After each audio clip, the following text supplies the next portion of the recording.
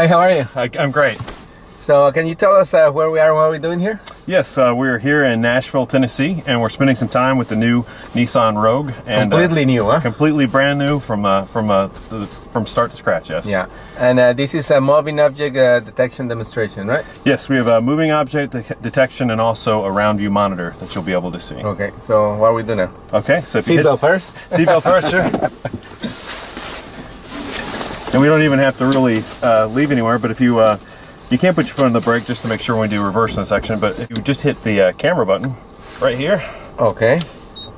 And then automatically the camera button will start showing you the different zones of the car, the front, the side, and the rear. And with the moving object detection, even when you're parked, if someone were to say, come through the back with a stroller or to the side, and they're going to take a few cars around here, some small. So this is a little toy remote control car that is going around the car? Yes, and as those are going around, depending on where they are, they'll start to light up the different sections to show you the moving object detection and just to kind of alert you. This car's a little smaller, we'll set it off. And then also what we have... Oh, there you go. Yeah, there we go. Turn on. It starts coming on. And you can see it in the front and the side and the rear. If you hit the camera button again, one more time, this also will give you a nice curb view, so you can see the side. So this would be good, like let's say you're at a parking maneuver or something like that, or if you're at a stoplight at a low speed, you could also activate that.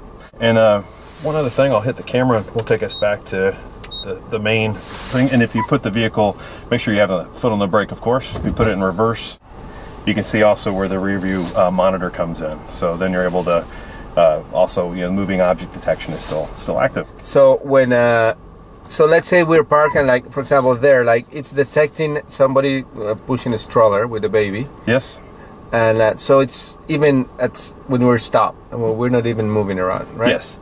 And then what if we do it in reverse? Will there like be a different alarm or something? Yeah, you'll get alarm from the back. So from the back.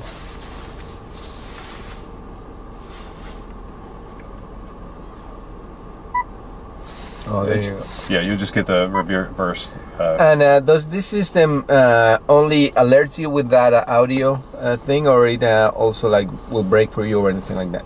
It won't break for you. It gives you an auditory audio, and then also the visual as you see it light up there.